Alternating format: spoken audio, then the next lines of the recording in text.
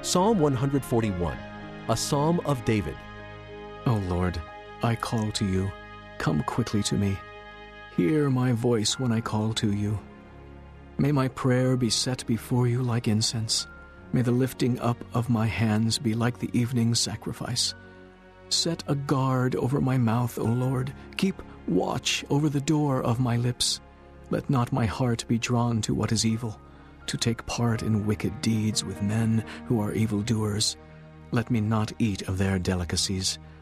Let a righteous man strike me. It is a kindness. Let him rebuke me. It is oil on my head. My head will not refuse it. Yet my prayer is ever against the deeds of evildoers. Their rulers will be thrown down from the cliffs, and the wicked will learn that my words were well spoken. They will say, as one plows and breaks up the earth, so our bones have been scattered at the mouth of the grave. But my eyes are fixed on you, O sovereign Lord. In you I take refuge. Do not give me over to death.